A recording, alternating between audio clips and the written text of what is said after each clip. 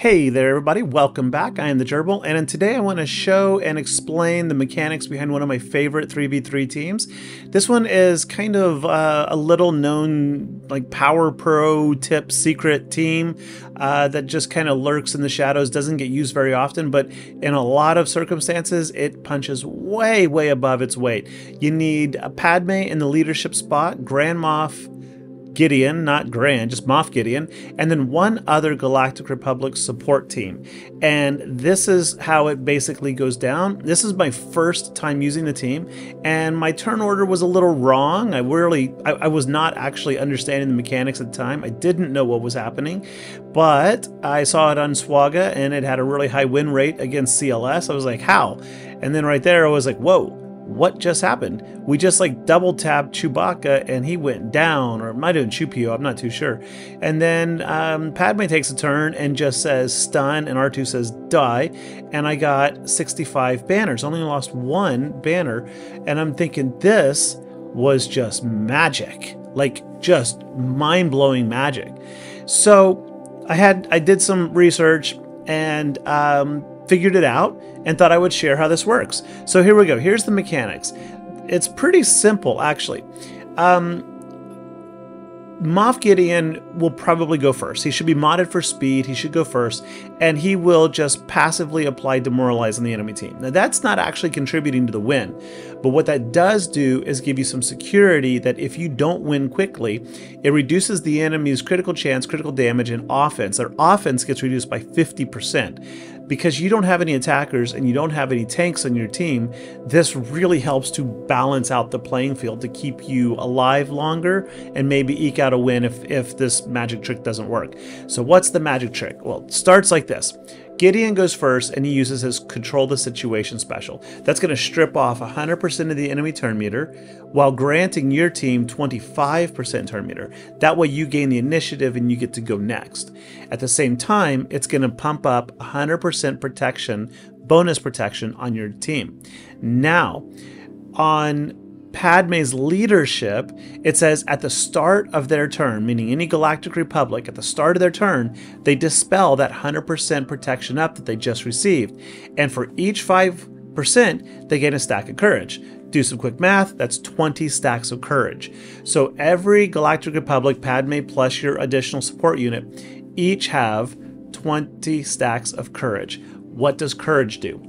When they damage an enemy with an ability, basic, special, whatever, for each 5 stacks of courage, they dispel that courage, and it hits the enemy for 40% of that target's maximum health. So let's say your opponent has 100,000 health. For each 5 stacks of courage, you're hitting them for 40,000 damage, right? 40% of whatever they have. So if it pulls off 10 stacks of courage, you're hitting them for 80% of their health. 20 stacks of courage would drain them for, or hit them for 160% of their maximum health. That's pretty bonkers. Now, with Padme, I recommend that you have a support as the third, and that's because her Graceful Assault will attack. We'll call all allies with protection up to assist, including Jedi Knight Anakin, who's probably not there. So you want her to go second so that the other ally hasn't removed their protection up.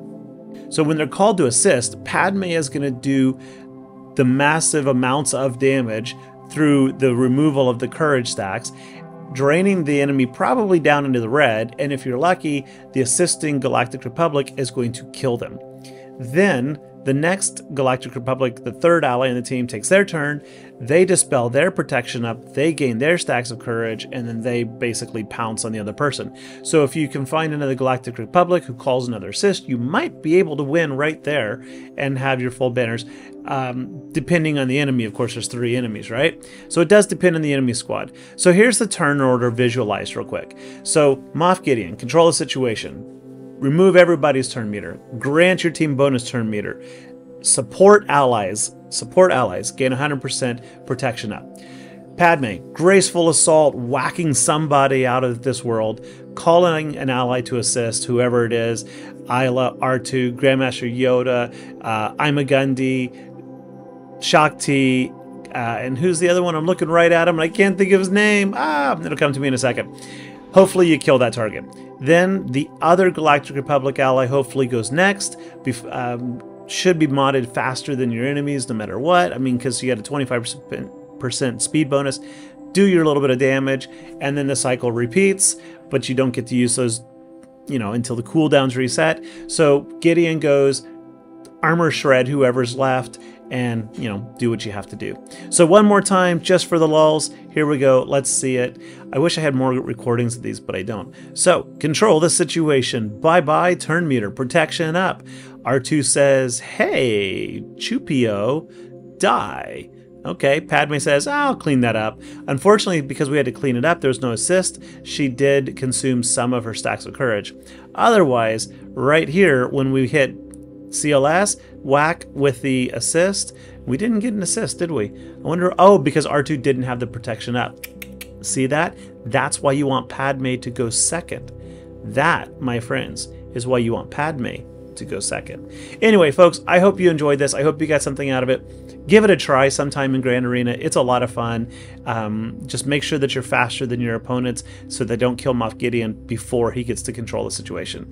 All right, you know the drill. Please hit the like, hit the sub, and, you know, tell me what you think in the comments.